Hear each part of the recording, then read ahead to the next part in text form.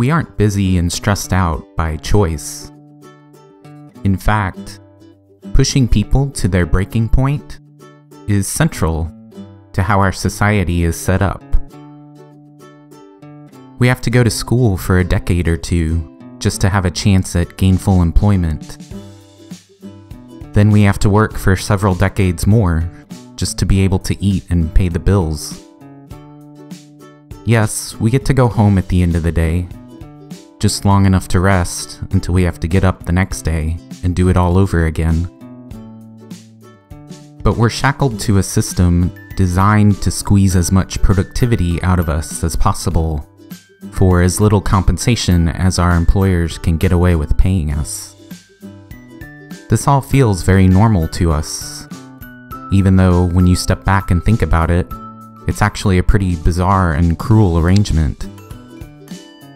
We feel like we're supposed to thrive in this system, even though it's set up to push us as close to our breaking point as it can. So we go around pretending everything is fine, even though many of us can barely keep it together.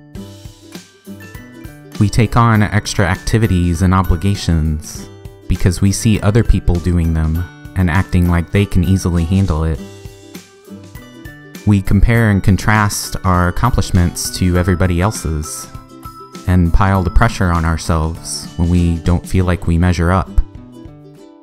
We pack our lives so full that we rue every wasted moment. We pack our days so full that even if one little thing goes wrong, our whole schedule is thrown off. Even our self-help books are mostly about little tips and tricks for cramming more productivity into our days, while feeling less stressed about it all. This is all by design. If this doesn't describe your own experience, you're lucky.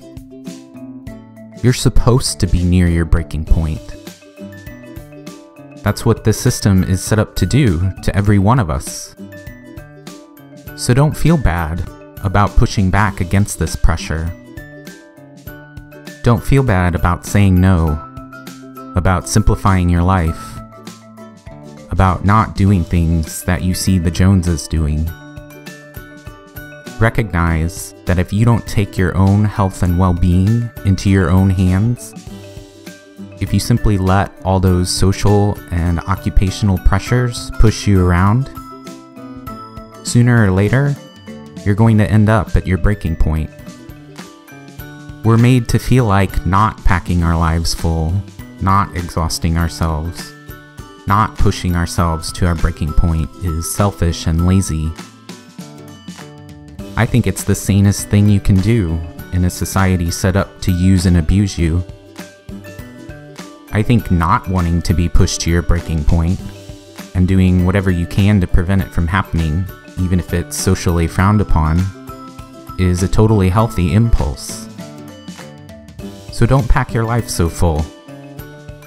Give yourself a break from all the pressures the world piles on you, and you pile on yourself.